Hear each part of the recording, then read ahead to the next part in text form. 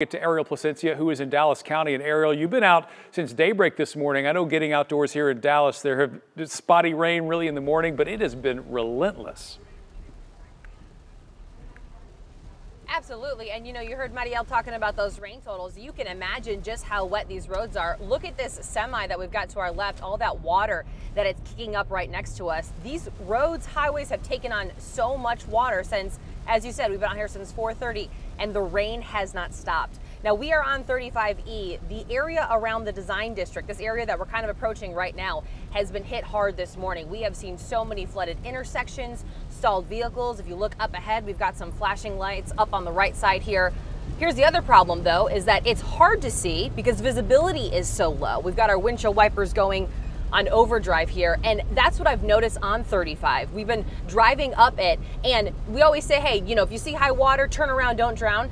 Sometimes you can't even see that there is water. It sneaks up on you right until you're actually in it. And so we've been driving well below the speed limit. Just a quick reminder, I'm not driving. It's my wonderful photographer, Thomas, is doing that. So take it slow if you're out here on these highways because they are really, really wet.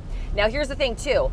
A lot of stalled vehicles. We've seen stalled vehicles and debris in the road, and that has kept Dallas Fire Rescue's Swift Water Rescue team very busy today. A lot of their calls, they told me, are people getting stranded in their cars and then they need help getting out.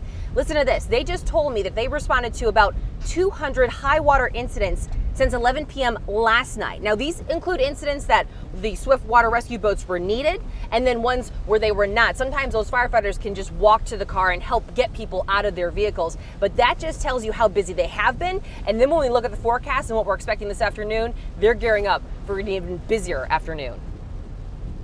I've been doing this probably in the Swift Water team for about 11, 12 years. And so it's probably one of the second or third worst that I've seen. I know at nighttime, one time it started late at night, kind of the same thing, caught people off guard, but I think everybody wasn't anticipating this much rain this fast.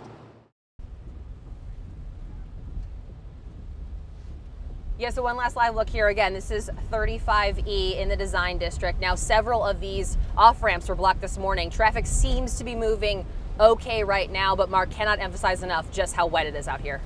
Boy, be safe on those roadways, Ariel. A great reminder. Ariel in Dallas County. Want to get to